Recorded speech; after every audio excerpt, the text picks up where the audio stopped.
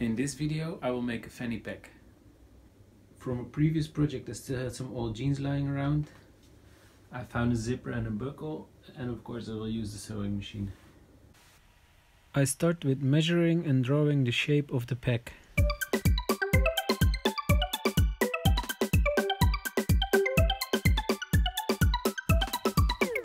When that's done, I get the scissors and cut it out.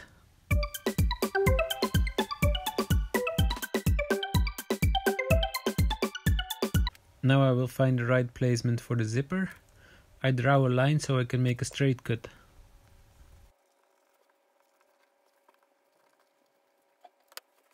Now we temporarily sew the two pieces back together, like this.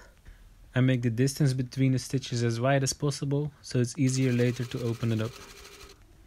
Now fold back the seams and place the zipper.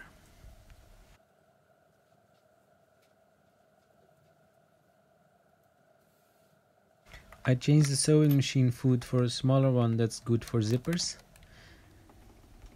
Also I put the stitch back to normal and I sew on the two sides of the zipper.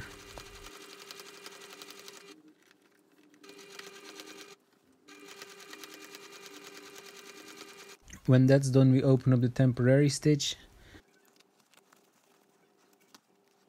and the zipper is ready to use. We have the pack inside out and we close the other seams.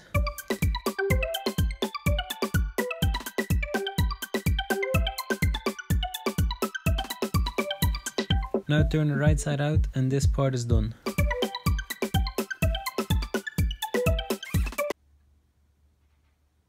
I get another piece of jeans to make the straps.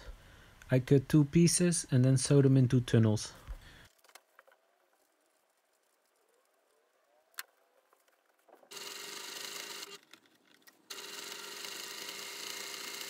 Turn the right side out, finish the edges and sew them onto the pack.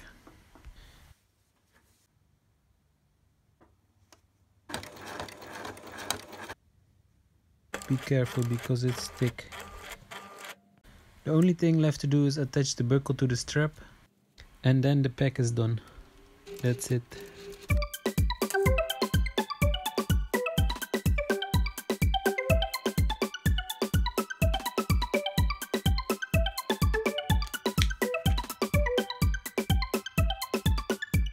It's very easy to store your stuff when you go to the beach or go on a hike. If you have any questions, please let me know in the comments below. Thank you for watching, and if you like my videos, please subscribe.